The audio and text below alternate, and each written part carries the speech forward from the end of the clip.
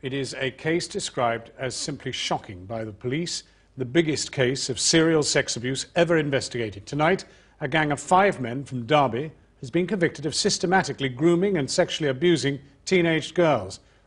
The leaders of the gang are said to be Abid Mohammed Sadiq and Mohammed Rahman Liaquat, both married with children.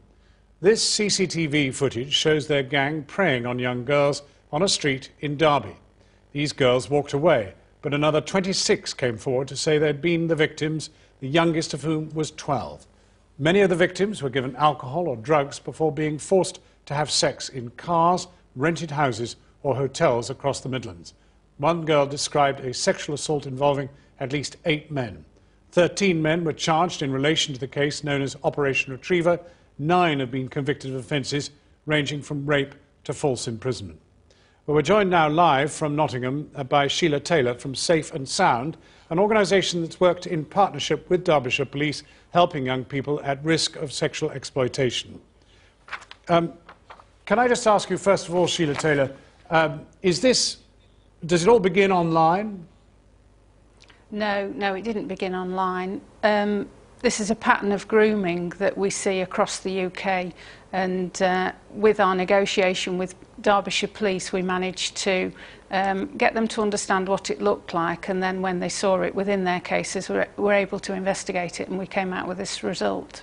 Well, now these convictions have been secured and we're kind of limited by law by quite how much we can say beyond that, but I mean, is this it, or if we just stick for a moment to Derby, is there more of a problem out there than has yet been cracked? The number of young people that are known to our project, this is just a small number. Sexual exploitation is more prevalent than people understand. And what about nationally?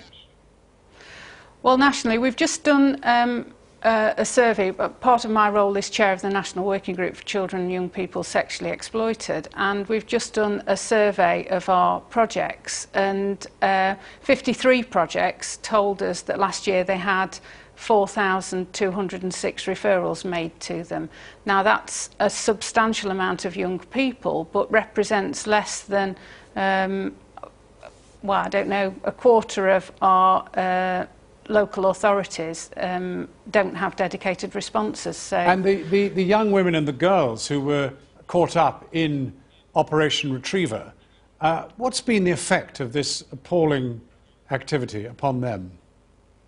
Well, it's devastating. Any rape or sexual abuse of any description, any sexual assault is devastating to an individual, but when it's this form of sexual exploitation, it takes a long time for children to recover. They need full therapeutic intervention and full care around them. And to what extent does this case encourage you to believe, because this is after all the largest case of its kind ever, encourage you to believe that this is now a serious priority and will secure more arrests? Well, I think just by having this investigation and this prosecution means that people can learn from it and can look at it in their areas and see if they've got it. For me, there is all of that hidden agenda, women who abuse young men, young women, men who abuse other men. There's a whole raft of sexual exploitation that we're not seeing, as we've seen in the recent spate of court cases. Sheila Taylor, thank you very much indeed for joining us.